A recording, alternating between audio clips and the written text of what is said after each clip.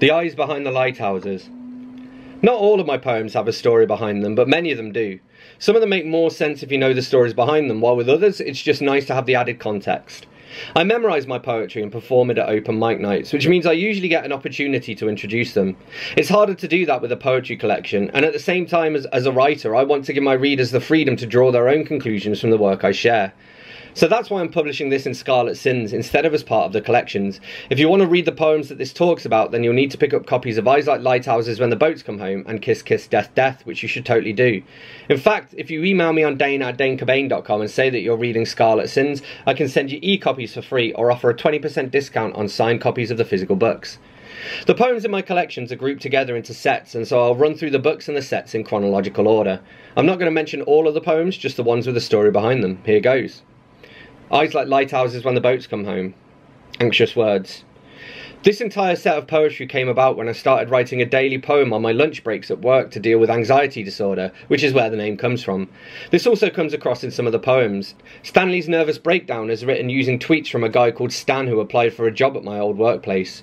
Univocalisms takes its name from its form. Each of the stanzas uses just a single vowel, i.e. her sex needs respect uses only E. Donald Trump's huge new erection is named after a headline about a building that Donald Trump was planning, and it was written before it was announced that he'd run for president. And Arriva 800-850 was written during a 5-mile walk home from work after a bus didn't show up. Smoke and Mirrors. This set takes its name from the fact that I switched my poetry sessions up so that I wrote on my cigarette breaks instead of on my lunch break. Stallions takes its name from Wild Stallions, the titular character's band in Bill and Ted's Excellent Adventure. Who is named after The Who, and Chester is named after Chester Bennington of Linkin Park. The Illusion of Time takes its title from an old Super Nintendo game, although it's not actually about it. And Naviglio Grande is named after the canal in Milan where I wrote it. Pistols is about a concert that I went to by a band called Dub Pistols.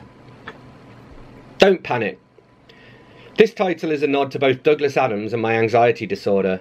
Anonymous's White Mask of Freedom is an epic poem that advocates for an open, unregulated internet, while Get F***ed Up with the Hooligans is about the horror hooligans from Forsaken, an imprint of Book Trope, my first publisher.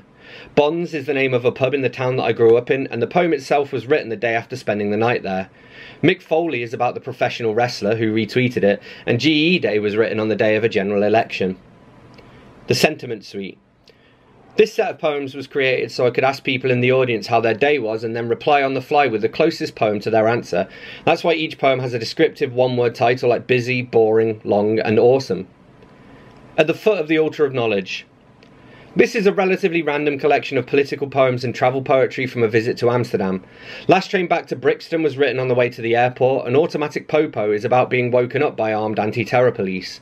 Blood Bike Day is about a charity campaign I worked on for a client in support of the National Association of Blood Bikes, an organisation which delivers blood, plasma, organs and other vital medical supplies in emergencies through a fleet of motorbikes and an army of volunteers. Broken Glass After Closing Time. These poems are mostly about a time in my life when I was helping out at the local arts centre, which is where the title comes from. Living the Dream was written about a visit to the Second City Signings event in Birmingham. The Words Melt on Your Tongue was written after someone challenged me to write a poem that included the word pistachio. Wolves and Foxes. I don't believe in spirit animals, but if I did, then my spirit animal would be a wolf. This collection is home to a few of my favourites from the whole book, including Dying, which is all about anxiety. There's Only Her Between Them and The Flights of Your Darts are two different poems that are designed to be formed back to back. And then there's Food Pills, which is a true story about something that my dad used to say. Falling Through Time. Variations on a Sonnet is exactly what it sounds like, a spin on the popular form and a rare example of one of my poems which follows a form, albeit a bastardised form. Skeptics Don't Have Churches is based on a talk I heard at a local Skeptics in the Pub event. Being a Terrorist Sympathiser is in response to some remarks from David Cameron about people who oppose plans to bomb Syria. Kiss Kiss Death Death took its name from something that someone said at an open mic night, and it would go on to become the title of my second collection. Found. This set is based entirely on an album by Paul Armfield called Found, which itself is based on a collection of second-hand photographs that he collected from Berlin flea markets. Each of the songs on the album is based on a photograph, and each of the poems in Found is based on Armfield's lyrics. The poems also take the titles of Armfield's songs. Kiss Kiss Death Death. Drowning in Fire. The first poem in this set, No Pressure, is about the existential crisis a poet faces after they publish their first collection and need to start thinking about the next one. Ayahuasca is a hallucinatory drug that I've never had the pleasure of trying, and I wrote the poem after a documentary spree. His brother's beard is about Ant and Ali Lightfoot, who have magnificent beards. When I Rule the World is about a former colleague called Marie Anne Leonard, who had a list of people that she'd execute if she was supreme ruler of the world. Vantablack used to be the blackest black, but it had already been superseded by an even blacker black by the time that the poem was published. Echoes Reflections. Don't Flop is named after the YouTube channel that uploads performances from underground rappers, and the EDL is about the time that racists from the English Defence League flooded High Wycombe to protest the fact that we have a large Muslim population. I marched against them on the counter-protest and wrote the poem on my phone while I was there. Beacons was an entry into a poetry competition for Beacon Festival in Beaconsfield. It didn't win. Bad news for philosophers. This is my favourite set in the book because it covers so much that's personal to me. Why I'm Like a Vampire is exactly what it sounds like, while Fear is an anxiety poem. Good God was initially written for a blogger who provided me with some of the words that I used in the poem, and that Days Eat Their Tails Like a Starving Snake and Monday are both about the inevitable passage of time. Find Your Roar was written at Sunday Assembly High Wycombe as part of my role as poet in residence, and Never Trust a Train Driver and Sketches are both old poems, circa 2010, that I resurrected because I thought they still had some potential. Struggling to Breathe on West End Street. The title of this set takes its name from the street that I lived on while I was writing it. From the Mouth of a Cat was written about an ex-girlfriend's mum's cat, Cookie, and not about my own cat, Biggie. That poem comes in the next set.